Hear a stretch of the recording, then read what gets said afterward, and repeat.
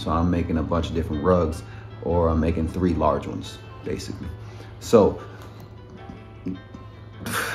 I burped.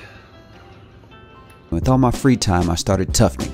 And on this channel, I'm going to share everything I learned and how you can be successful tufting too. Okay, so you made it to the second video, which means you decided to start tufting and trying to make money, or at least have a hobby. Right now, I'm gonna share some advice about this tufting cloth. Now, you can find a bunch of videos about this, so I'm not gonna go too deep into it. I go to Amazon. Some people go to Tuft the World and whatever, all those websites. They're all linked to the same thing. You're not fooling me.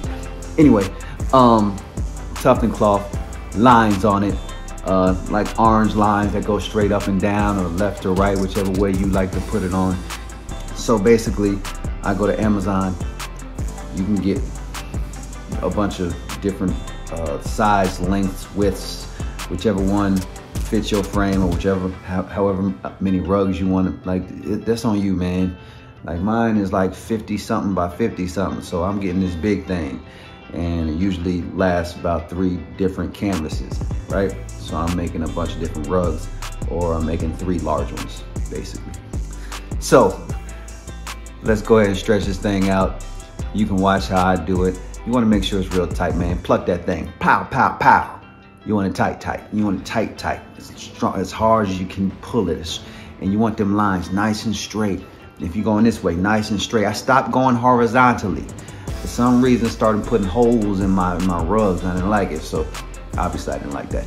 So I started going up and down with the vertical lines. Smooth sailing since then. So I suggest up and down with the vertical lines. Pull it real tight, and watch how I do it. Yep.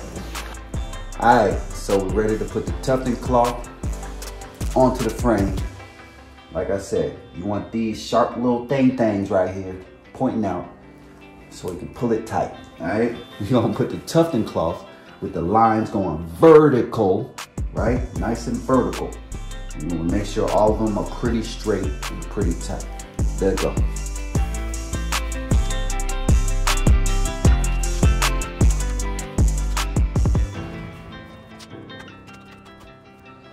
So in the beginning, I don't really try to make things look too good at the beginning, right? You just want to make sure it's up there. Then you want to start adjusting it, try to make these lines straight while you're pulling it tight.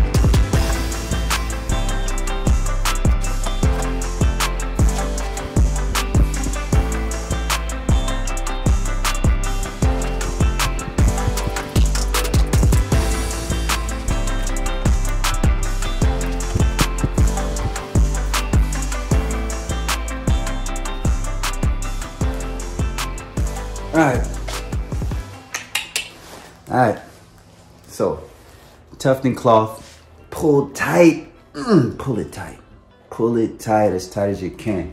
The lines might not be as perfect as you might think lines should be, but just get it close to as straight up and down as you can and just pull it tight, all right? Once it feels firm, it's gonna have a little give, but once it feels firm, then you're ready to tuft. If it's too loose, it's not gonna work out for you, I promise you. All right, we done. Pulling it real tight up on that frame, right? So we're ready to tuft, right? Wrong. We're not ready.